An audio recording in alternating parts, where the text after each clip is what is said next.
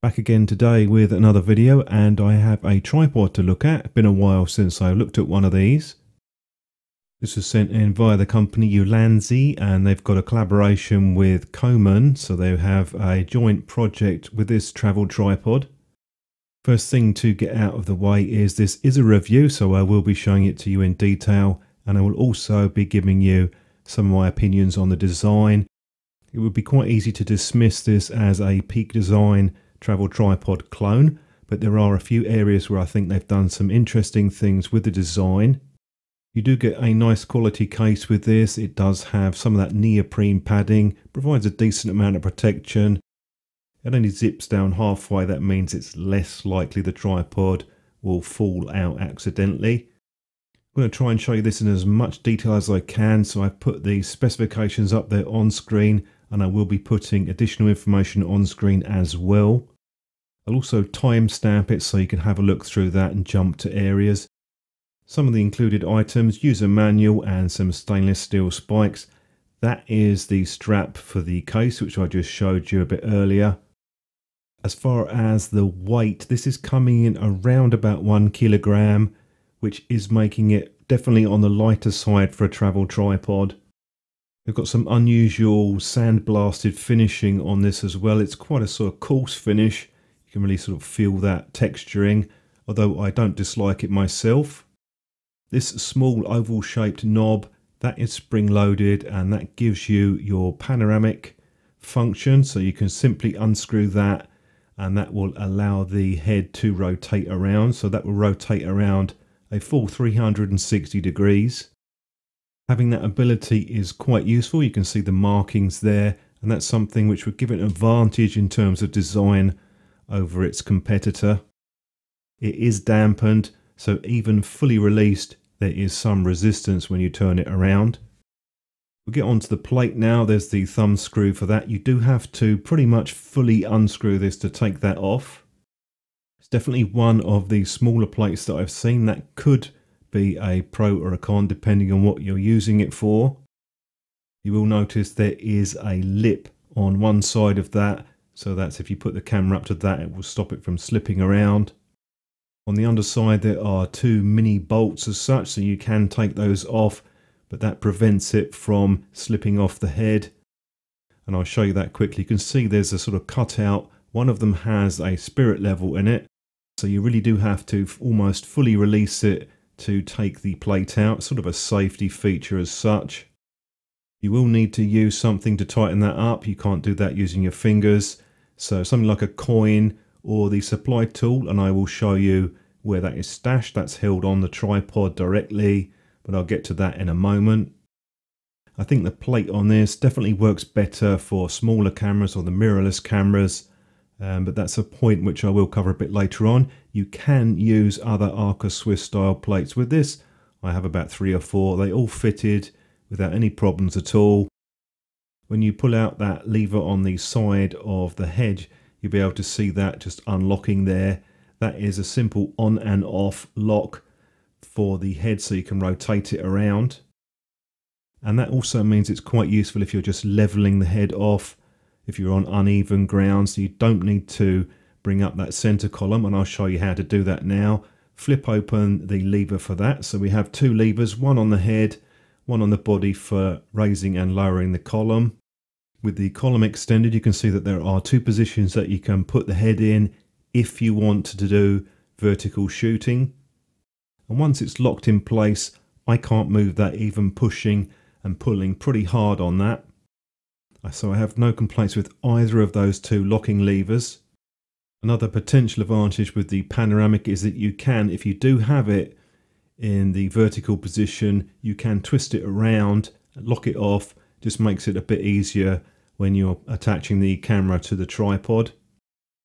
That is quite a nice feature, and I'm glad that they did think about that with the design.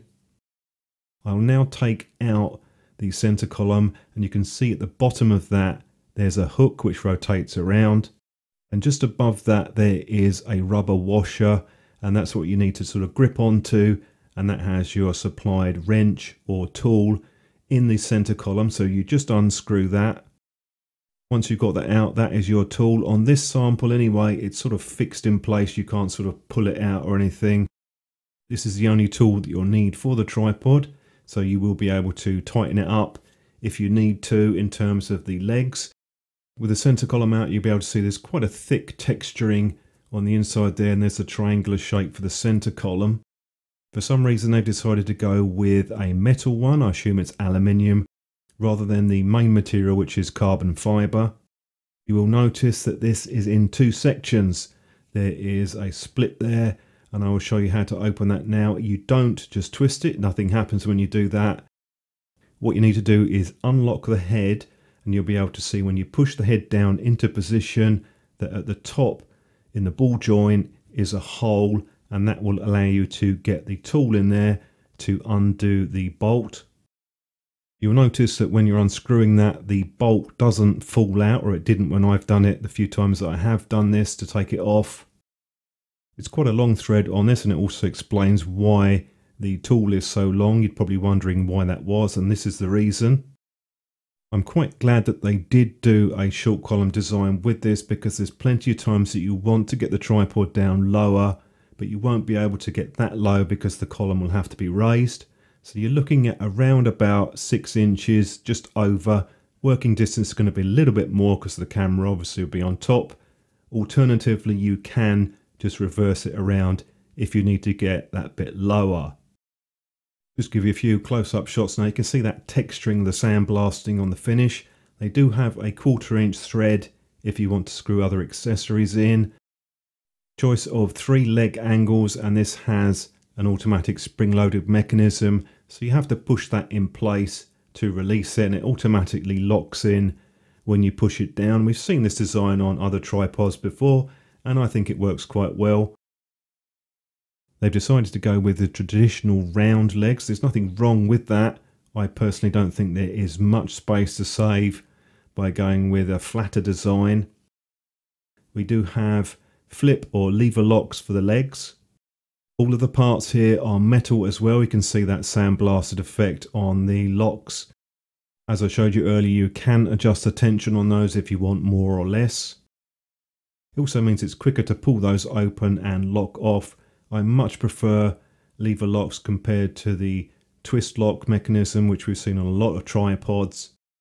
The rubber feet on the tripod, they're quite thick, and they do have a point on them, so that sort of helps to dig into loose material, give you a bit more grip. If you want to change those out and fit the supplied stainless steel spikes, all you need to do is simply unscrew them by hand.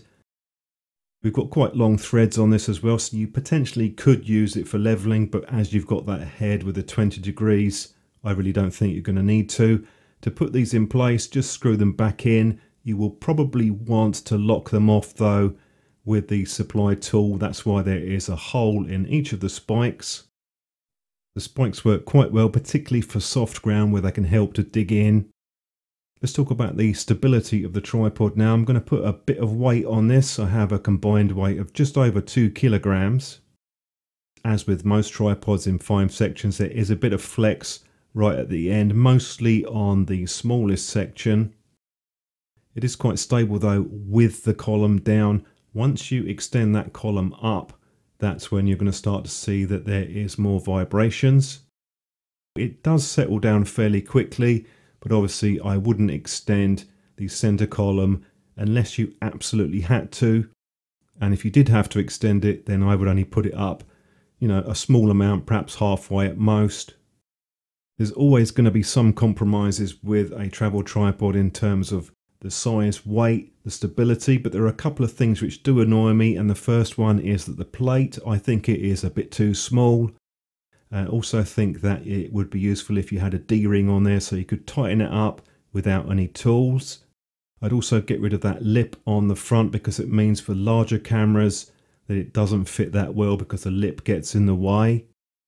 I do like the panoramic function. I think that is very important and very useful. The fit and finish on this tripod overall is very good.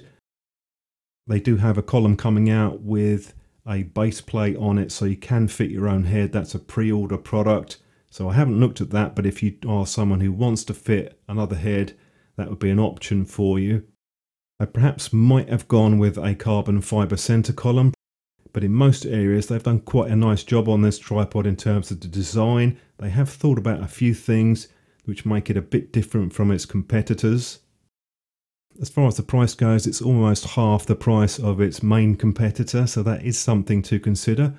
So no, it's not a cheap tripod, but it's not as horribly expensive as some of your other options are.